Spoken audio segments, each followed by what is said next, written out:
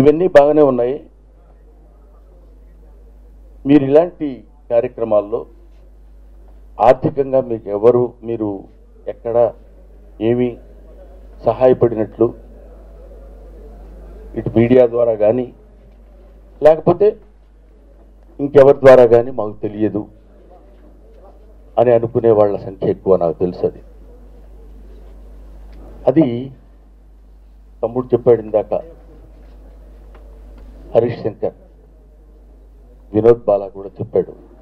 ఎంత ఇచ్చాం, ఏమిచ్చాం, ఏం చేశామనేది కాదు, ఎలా ఇచ్చామనేది, అది ఎటువంటి పరిస్థితుల్లో ఇచ్చామనేది. తప్పో ఒప్పో నాకు తెలియదు. మనం చేసింది ఒక మూడో కంటికి తెలియకూడదు అని మా అమ్మా నాన్నలు చెప్పేవాళ్ళు నాకు. అది తూచా తప్పకుండా నేను పాటించేవాడిని.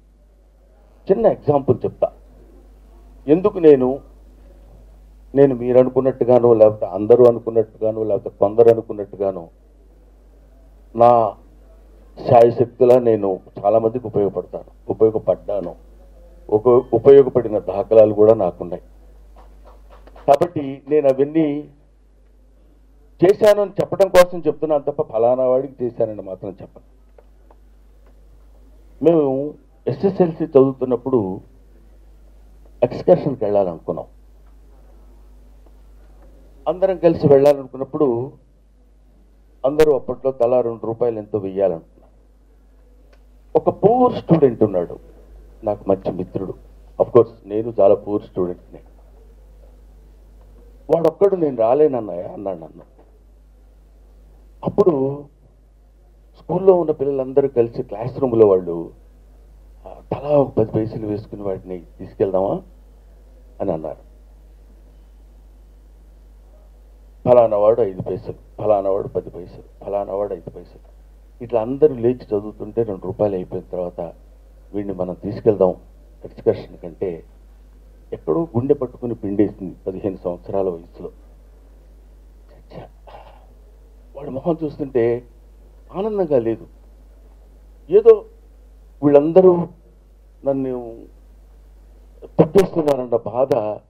వాడు తర్వాత ఈ మధ్యకాలంలో కూడా నా క్లాస్మేట్ వాడు ఇప్పటికీ ఉన్నాడు.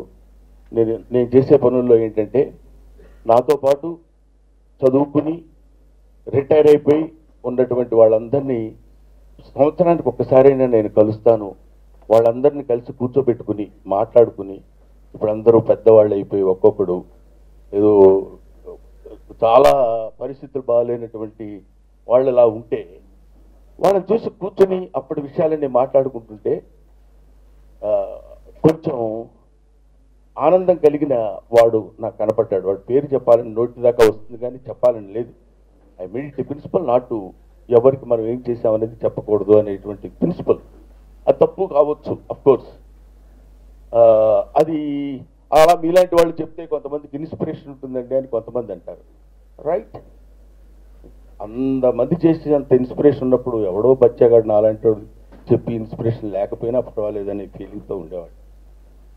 ఆ రోజు బ్రహ్మానందం, నువ్వు వాళ్ళందరి దగ్గర డబ్బు తీసుకుంటానని వాళ్ళందరూ ఇస్తా ఉన్నప్పుడు వద్దురా, నువ్వు అలా తీసుకోవద్దు, నువ్వు రాకపోయినా పర్వాలేదు అని నువ్వు చెప్పావు. నాకు ఇప్పటికీ గుర్తుందని. కరెక్ట్గా నిన్నగాక మొన్న నా పుట్టినరోజున నా క్లాస్మేట్ అన్నాడు. అది మనం అంటే ఇంకా కొంచెం ఎక్కువగా చెప్పాలంటే, this land, the entire universe, this globe is not one person's property. God has given this property for everybody. అందరిది ఇది. అందుకనే నేను వాడికి ఇది దానం చేశాను, వాడికి నేను ఇది చేశాను, వాడికి నేను ఇది చేశాను. దానం అనే పదం మన డిక్షనరీలో లేదు.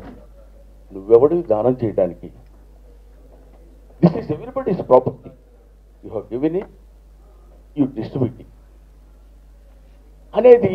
అంత సిద్ధాంతాన్ని మనం తెలుసుకోకపోయినా, దాని గురించి పెద్ద మనం ఆలోచించకపోయినా, మనకు తెలిసిన విషయం ఏంటంటే మనకు కలిగింది ఏదో గుట్టు చప్పుడు కాకుండా నలుగురికి ఇస్తే బాగుంటుందనే ఒక పిచ్చి సిద్ధాంతం అది. అందరికీ నచ్చకపోవచ్చు. ఏమైనా మనం ఎవరికి ఎంతవరకు ఉపయోగపడుతున్నాం అనేది నాకు చాలా చాలా ఆనందంగా ఉంది. ముఖ్యంగా కాదంబరి కిరణ్ కుమార్ ఈ విషయంలో వాళ్ళు చూపించినటువంటి వ్యక్తులు కానీ వాళ్ళు అతని ద్వారా పొందినటువంటి వ్యక్తుల అనుభవాలు అవి చెప్తుంటే నిజంగా చిన్నవాడు కానీ కాదంబరికి చేతులెత్తి నమస్కరిస్తున్నాను. ఈ సందర్భంగా కాదంబరి కిరణ్ కుమార్కి హరీష్ శంకర్ చెప్పినట్టు నేనేం చేస్తానో అతని దగ్గర ప్రామిస్ తీసుకుని ఎవ్వరికి ఇదిగో నేను ఇస్తున్నాను నా ఫోటో ఒకటి వేసి ఈ రకంగా నాకు పబ్లిసిటీ ఇవ్వాలని నేను మాత్రం మనస్ఫూర్తిగా అతన్ని అభ్యర్థిస్తూ కోరుతూ నేను I will do my best for. ఈ వీడియో నచ్చితే ఓ లైక్ కొట్టండి, లేకపోతే కామెంట్ చేయండి, బట్ సబ్స్క్రైబ్ చేయడం మాత్రం మర్చిపోండి.